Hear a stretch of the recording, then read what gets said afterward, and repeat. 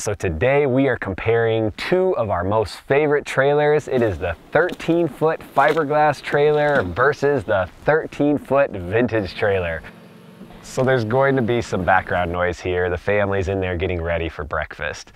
But I just want to start with towing. I think that's the first spot that was an obvious difference between a fiberglass trailer and a vintage trailer.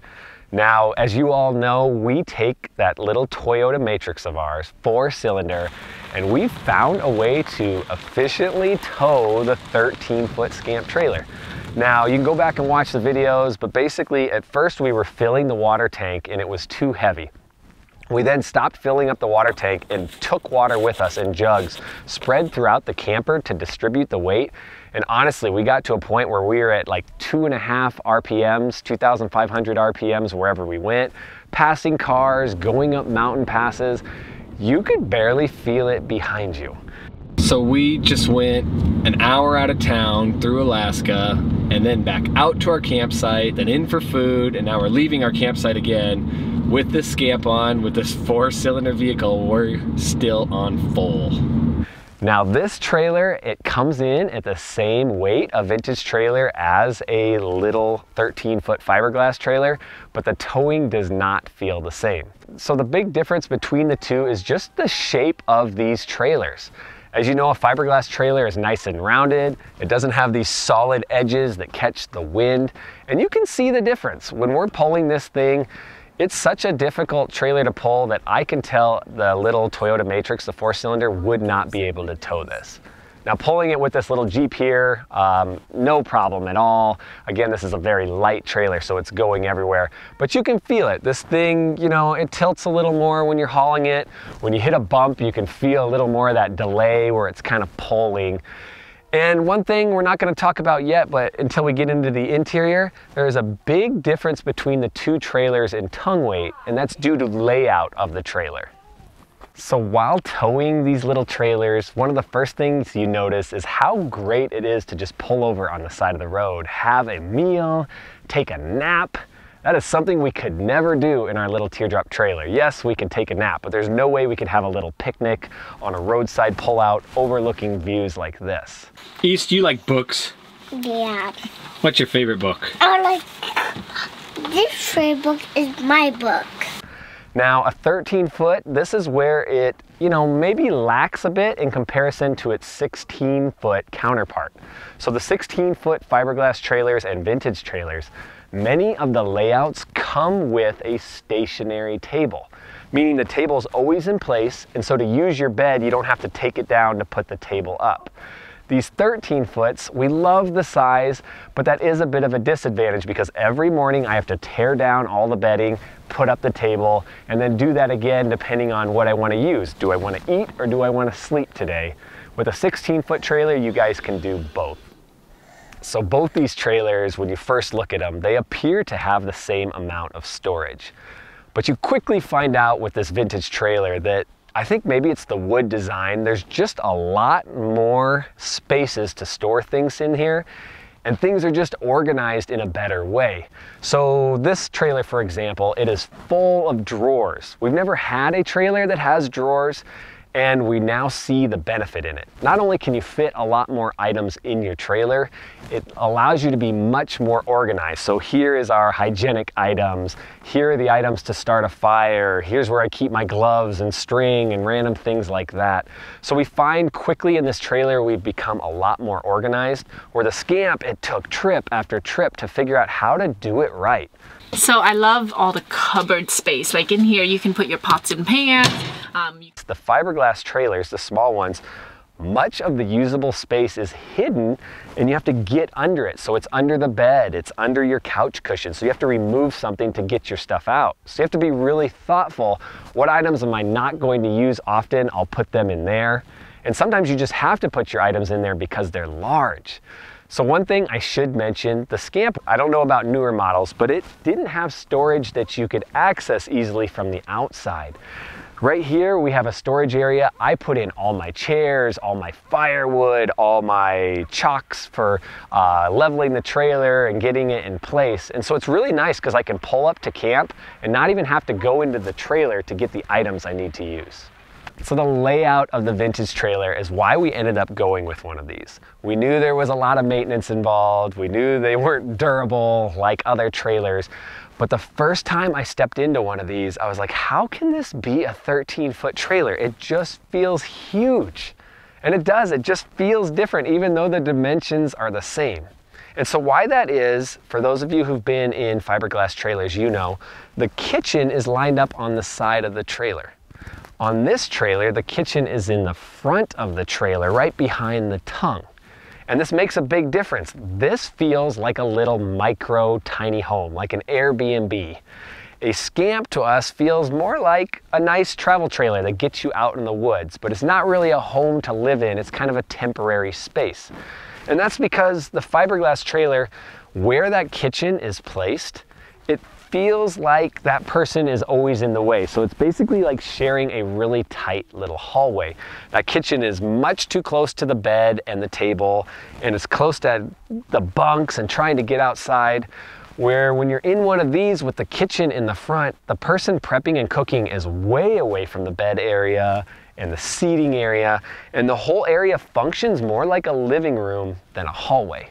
Now that's an advantage if you're about living in this and being more inside. It's a disadvantage because it really impacts the towability of this. There's some issues we have with the layout of the Scamp, but those issues also make the Scamp an easier to tow vehicle because how it's laid out with the kitchen puts the weight right where it needs to be on the axle. So the Scamp, if you ever watch a video from like Elsa Ray and Baron is constantly picking that thing up and moving it around the campsite. And you can, we do it, we pick up that Scamp and move it around as well. We wouldn't suggest doing it all the time. It's still heavier than it looks. Baron's a pretty tough guy.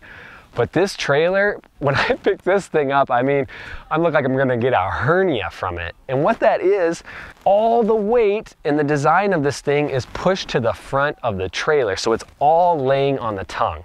And we try to get the weight backwards, we try to get it over the axles, but there's really no storage over the axles and there's not a lot of placement to put weight in the back. And so again, if you're using a smaller car and towing is an issue, I don't think this would fit with some of your lower powered vehicles. If you're going to get a vintage, even though they weigh the same as a fiberglass trailer, definitely err on the side of caution. So let's say you have a 1,500 pound towing capacity. In my mind, that's gonna be really pushing it. You're gonna want something up in that 2,000 range so you feel more comfortable doing this. I love talking beds. The beds in this are going to probably shock you if you haven't seen them. So this little trailer, even though it's 13 foot, just like the Scamp trailer, the bed in here is a king size bed. So that's easily fitting our family of 4. As you've seen in many of our videos, we typically sleep in a 4-foot wide bed, 3 of us in the teardrop, sometimes even 4 of us in the teardrop. So for us, this is like luxury. There is so much space we don't even know what to do with it. Now, a Scamp trailer, a majority of the beds in there are about 44, 43 inches. So a twin is like 38 inches, a standard mattress, the one up, is about 54 inches, I believe. So basically that puts the Scamp mattress right in the middle between a twin and a standard. Now the newer Scamps, you can special order those beds to be 54 inches. Even one of the layouts, I think it's the one that has the bathroom in either the back or the front, you can get that one, it comes standard at 54 inches. But that is a lot smaller than this king size bed. And then on top of that, you have the placement of the bunks. On a fiberglass trailer, on many of the layouts, the bunks are in the front, where on this trailer, that's where our kitchen is. So the bunks are in the front of the fiberglass trailers. They can be converted into a nice little couch, which is nice. But because of the lack of storage that I mentioned earlier, you tend to store things during the day on that couch, and then you have to move it at night to put down the bunk. So it's kind of one of those hassles where you're going back and forth. And then the real beauty of this trailer, which we just love, is the bunks on this are above your head. So it takes away, you lose no livable space. So right where the bed is or the table is, above that is the bunks. And so you can still eat, you can still sleep, and then have the extra kids and relatives and neighbors sleeping up top. So it really has a lot of space for such a small little trailer. That just reminds me of the height of this trailer. That's a big difference, and this is where the Scamp definitely wins. Most Scamp trailers, when you're inside, the interior is about 6'3". I don't know what the interior of this is. I'm guessing about 6'1", maybe, because when I'm in there with shoes on, my head's touching, and I'm only 5'11". My head's touching when I'm like stretching out, but when I go in there with my hat and shoes, I definitely bump, and that's at the highest point. This trailer kind of tapers off as it gets to the back and gets shorter and shorter. And we have the square model. I'm guessing the rounded version of these compacts, which is the year before and earlier, I'm betting they're even tighter to fit in. Stinky baby, making the trailer stinky. Don't go in the camper. It smells like poop. All right, so you're gonna hear the family here because I had to get close to show you just a visual for the durability of these two trailers. Now this is a vintage trailer. Obviously it is not built like a tank. They're stick built, they're aluminum, there are seams everywhere. This guy, I'm going down the road and it's always in the back of my mind, when am I gonna get the first leak? When am I going to get, you know, skin coming off, the staples coming out? There's just so many little things. That's an ATV going by. So many little things that can go wrong with a trailer like this. We're a fiberglass trailer. It is rock star. I mean, honestly, everything you hear today, the end thought for me is fiberglass always wins because of durability. For us, we want to come out to a place like this and enjoy what we're doing. I never want to think in the back of my head, can my trailer handle this? Is water going to come in and ruin everything overnight? Fiberglass is built to last. It's pretty much exterior, maintenance free. You know, you're gonna have to wash it and wax it, but fiberglass doesn't ding like this. Paint's not scratching off. It's keeping all the elements out. There's no seams to seal. Yes, many of the fiberglass trailers are not sealed at the bottom, so your subfloor could rot out and you may have to replace that, but that's pretty minimal maintenance in comparison to a vintage trailer. Another video you may really be interested in is our Scamp versus Teardrop video here. And we also have a playlist over here, which is just kind of comparing trailers, different styles to help you make your choice. See you all on the road soon.